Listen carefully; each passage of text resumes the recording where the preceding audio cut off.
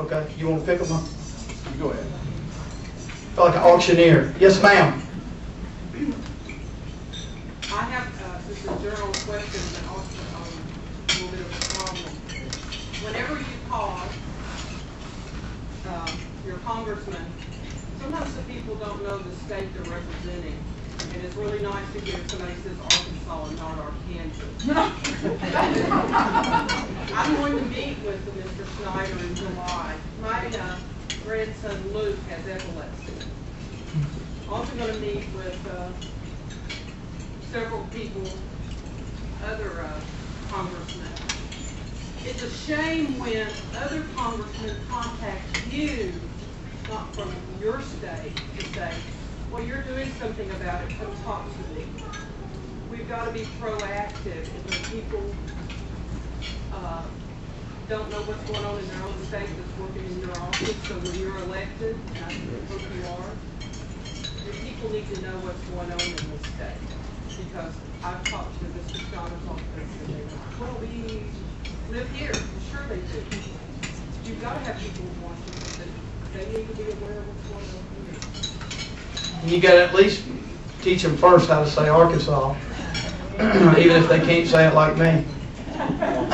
Well, I will say this. I totally agree. I think it's common sense that, and it's unfortunate that they don't follow that. And I know a lot of folks will hire staff regardless of where they're from. And they have no clue. And it aggravates me when I'm watching the tornado deal. We've had a lot of them lately on TV, and they're tracking the tornado. And the weather guy goes down in Chidester. The tornado's about to hit Camden. Well, my wife was in Camden that night, and I was a little thrown off as to what he was talking about, because it's Chidester, and we know that. And so, yeah, maybe we ought to have a cultural class when they first start. But your point is taken, and if I ever hire someone that can't pronounce Arkansas, please call me. We'll either teach them or replace them. Yes, sir. It's really a problem because our beloved president thinks it's called the Marine Corps. Yes, yes.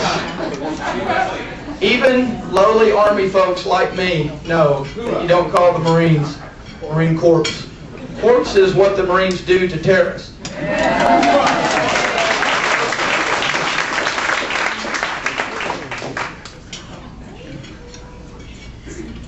Well, thank you all so much. I'm going to go give me some NyQuil. I got to finish strong, so I appreciate everything. I appreciate your hospitality, I really do.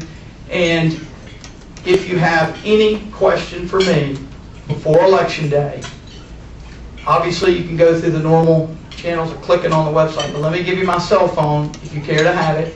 I want you to call me and ask me because I want to answer your questions.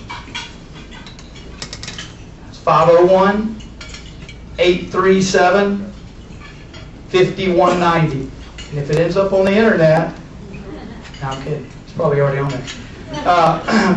And my email is jtg@timgriffinforcongress.com. Please personally ask me. I just want you to have all the information before you vote, regardless of how you vote.